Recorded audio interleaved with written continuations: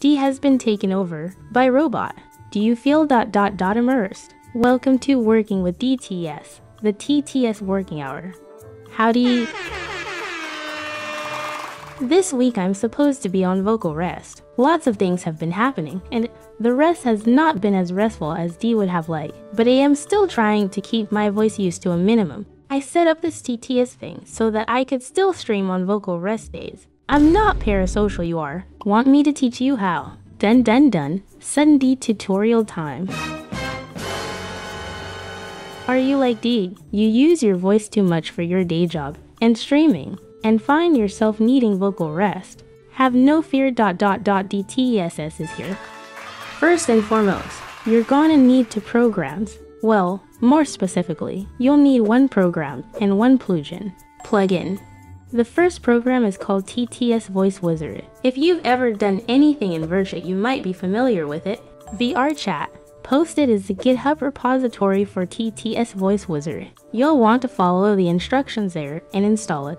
The second thing you'll need is a virtual cable. The virtual cable allows you to add a new digital output or input to programs. You're gonna connect the virtual cable to this program like you would a cord to a microphone. VB Audio has a bunch of different virtual audio software. You're only gonna need the free, single virtual cable. So, Step 1. Install TTS Voice Wizard. Step 2. Install a virtual cable. You'll need to install its driver and the VB cable thing it gives you, but the website does a good job of walking you through installation. And now let me show you what to do. So let's look at the settings. There's a lot of ways to use this program. You can use it for speech to text, and it will create a speech bubble over your head in VRChat.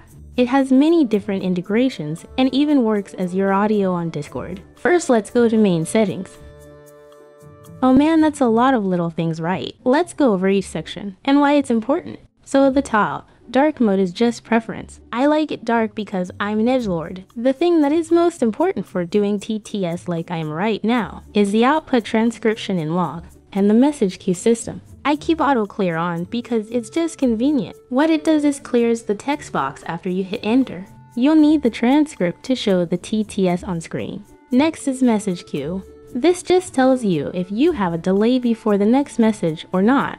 More important if you're using TTS with a speech bubble, and I recommend having a 1000 milliseconds delay before audio, just so your encoder has a chance to catch up. On to the fun part. Tilde. So here's the audio section. This is the biggest, most important part for this setup. You'll want to set your speech to text to whisper. It really smooths out the vocals, unless you have a highly trained voice model. Next, you're gonna select your input device. This cannot be blank. It's why there is a mic there. So here, I set my mic, and if I wanted to have my mic do speech bubbles for me in VRChat, it would take my speech and put it into a text bubble. You can with this program do speech to text to speech, meaning you speak into the mic. It turns it to text, and then into a robot voice of your choice. But for this, we're just using TTS. Next, set an output. My output would normally be the speakers I have that are off, but that would result in a duplicate audio for you with my current setup. And lastly, you're gonna use the second output with that new VB audio cable. Make sure to toggle on use down here.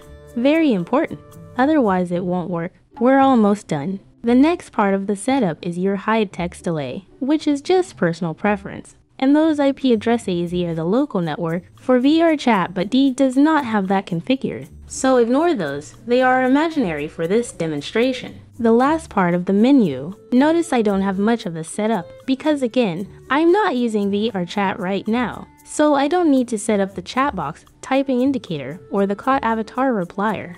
You will only need those for VRChat. What you might want is the OBS text overlay. Oh my god, that is going to make it so that your text can show up on OBS. So now we have done the following. You've installed TTS Voice Wizard, installed a virtual cable, selected your mic, your virtual cable output, and a fake speaker output. You've also ensured the output OBS text is selected, and that the output transcript and log is on. Now, let's add your TTS to OBS. The first thing you'll do is add in a new microphone. You'll use your cable output, that virtual cable for the mic. Next, let's get that text display. You'll create a new text option on OBS. Mine is just called TTS Text Input, and we're gonna do some magic. What makes the magic work here? you're going to select this little box, Read From File.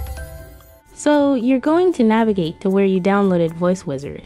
In that folder, you'll find a text file called obstext.txt. This is where the log from your typing is being written, and all of this will start to make sense in a moment. Set up your font, color, etc. just like you would for any other text box. I like to be fancy and use a gradient of my brand colors. I also add a background color, and you'll see why on screen for spacing. So you'll want to make sure you do 2 things if nothing else.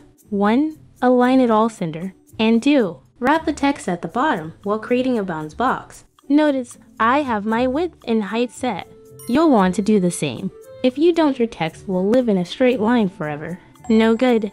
Doing all this will create your text box on screen. And if you have a background with a little opacity, you can resize it and place it on screen. Alright, so let's put it together. You've installed the program. You installed the virtual cable. You set up the program and connected the virtual cable. You added a new mic source in OBS, that is the virtual cable, and you added in the text box that links to the TTS Voice Wizard text file. Now when you type into the program, it'll appear on screen, and the voice will follow right afterwards. Now you can probably see why we include a speech delay, and that's it. Just choose the voice you want to use from the menu on the right, play around with the settings, or use a voice model you have trained. There's lots to pick from for free though. I hope this helps.